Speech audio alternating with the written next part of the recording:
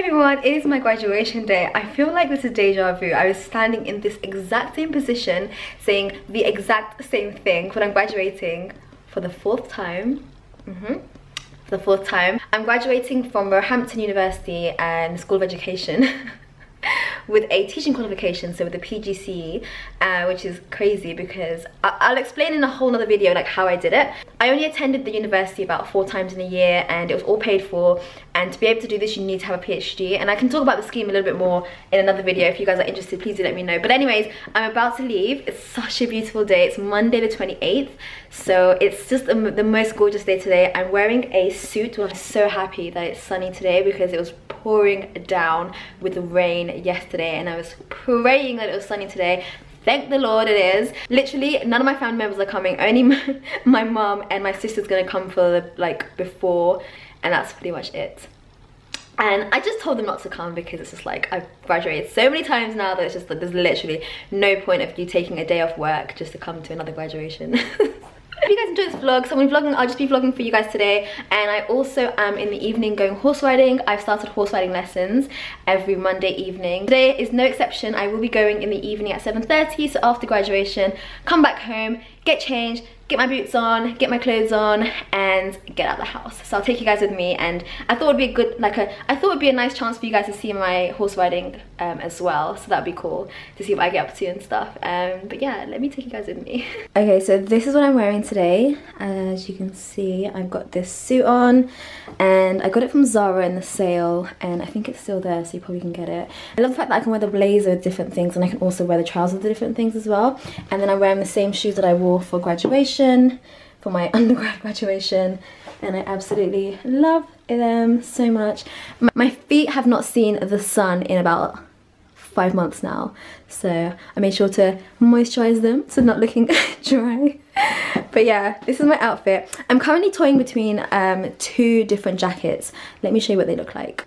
Alright, so this is the first jacket that I think I am probably going to go with, and I've just worn it on top of my blazer. I love it. It's checked and it's nice and long, and I feel like it just goes with the theme quite well. Even though I'm not going to be able to act on your judgment, I think it'd be quite cool to see which one you guys think I should go for. So this is jacket number 1. Or my second option is this black coat. That's a Reese coat. I think it's gorgeous. Such a statement black coat. And yeah, I don't know what to go for. I'm thinking to go for the white, but I love the way this looks as well. I feel like it just looks so classic, and and I love the androgynous vibes that I'm getting from this outfit.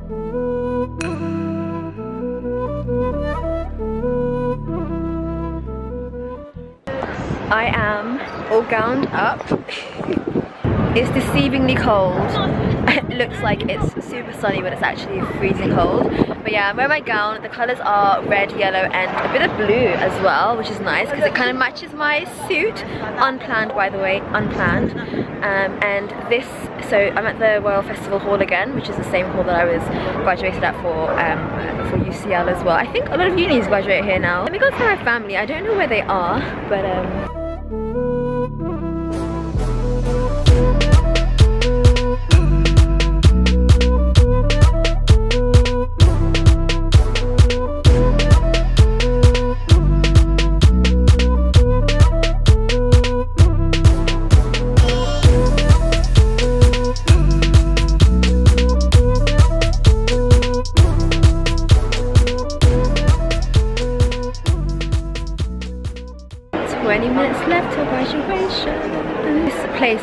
this South Bank Centre reminds me of my PhD thesis, because this is where I used to come to write my thesis. My mum is inside seated, and I'm just gonna go and grab my seat.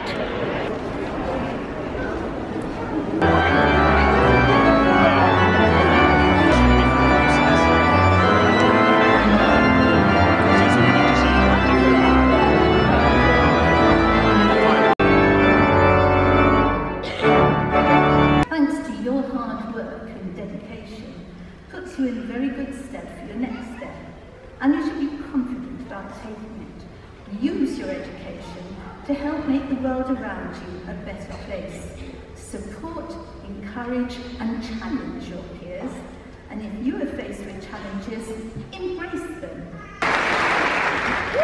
Jacqueline Ann Dunn. Roehampton is grateful for you. Roehampton will miss you. Roehampton celebrates you. Your success today and your success in the future.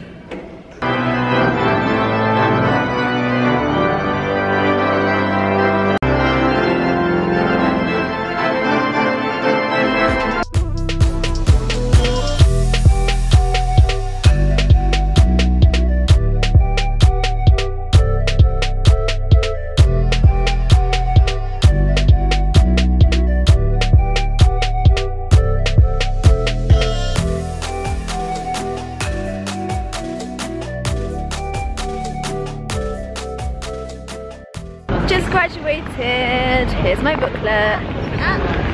Yes, not Congratulations! yes, girl. How many graduations? Like 4. So I'm like, when's the next one? When's the next one? I've actually got some more credits that I can use for another month. Inshallah. Yeah. I mean, I think my lifetime, I think 10 is like a good number. 10? Yeah, I've done 4 in what, 10 years, so I think I can do another 4 in another 10 years. No, I'm excited. Hanaston, inshallah. Yeah, next Hanaston. Mum, do you know this is going on my vlog? Huh? This is going to go on my vlog. Oh my god, this is a defining moment in life. This is such a huge moment. Okay, Mum, say hello then. Mum, say hello then. Let's make it official. Mum, say hello then. Hello. Mom! This is a moment I didn't think was going to happen. Okay, well, hi. I'm underwhelmed. Of you. I'm a bit overwhelmed now. I'm like, ooh, okay. So I am back home after a long day graduating. You weren't there. No, I had better things to do. What do you mean? You weren't there. What's going on? My whole family left me. The only people that love me are my mother. Yes, my mother and Hannah and Sumaya came. Sumaya came as well, by the way. Did she? Yeah, Sumaya was there. But yeah, 3. Not you. You didn't come to my graduation. Not fair. But yeah. Too busy paying the bills. Oh my gosh, Jacqueline Wilson was there, and she's the Chancellor of Roehampton University, and I shook her hand, and I feel so. I've never fangirled over anyone, but Jacqueline Wilson, I grew up reading her books, didn't you? Didn't you write in Two fair skills, yeah. But literally, my mum, she used to leave me in W.H. Smith, and then I would be in. She got Sainsbury's next door, and I'd sit on the floor in W.H. Smith every weekend, just going through Jacqueline Wilson books. I love, and also Tracy Beaker, the TV show. Oh my god, it's just like that made my day. That made it worth it. Anyways, how would it be like if you met J.K. Rowling? I don't know, not significant. But for me, Jacqueline Wilson is a legend. She's so cute. Her voice is so soft, and she's just cute and short and like. You're describing yourself. How can I say? Cute and short. Guys, I am changed. I'm ready to go horse riding, and got my riding tights on, and then I've got like 4 layers. I've got this jacket, and then I've got a waterproof jacket, and then I've got this hoodie underneath, and then like 2 layers underneath, and a thermal. It does get very cold. We're in like the barn indoors. It's like indoor riding, but it's cold, and we're outside for an hour straight. So actually, I think double socks today would be a good idea, because last week I was freezing. And yeah, these are my boots that I wear. They, as you can see, get very dirty. I don't wear them for anything else except for riding. So yeah, I'm gonna put those on, and those will cover me up to here. So anyways, it means that I won't get too cold. So this is the 4th week that I've been going, and I've learnt so much in such a short space of time. I feel very confident now with the horse. So leading it, getting it out of the stables, tying the girth, the stirrups, adjusting everything, and then jumping off and trotting. I can trot now, which is fantastic, and all by myself. I can steer, I can get it to stop, I can get it to go. So yeah, I feel like over the past few weeks I've been like getting more comfortable with horses, and I think more than just jumping on a horse and riding, it's really important to get comfortable, because they are close to dogs in the sense that they sense fear. When you're confident and you show them authority, they do obey and they do listen to you, and they do go in the direction you want them to go to. So yes, I feel like the first week I was like like that, and then now I'm holding your reins over here. I'm also reading this book, TED Talks, almost done, and I find it so useful for like YouTube videos, for teaching, just in general, like just speaking and knowing what to say and how to say things and how to attract the audience. And if you're someone that has like a public facing role, or if you're someone who does, you know, enjoys speaking, even if it's at the dinner table, I think it's a great book.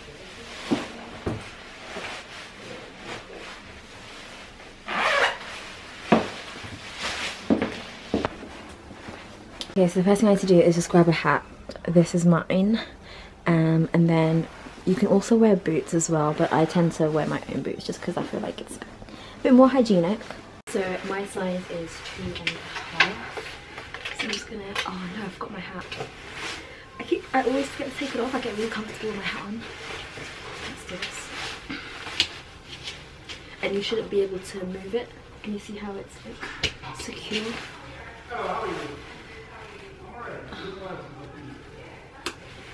Oh, it's tight.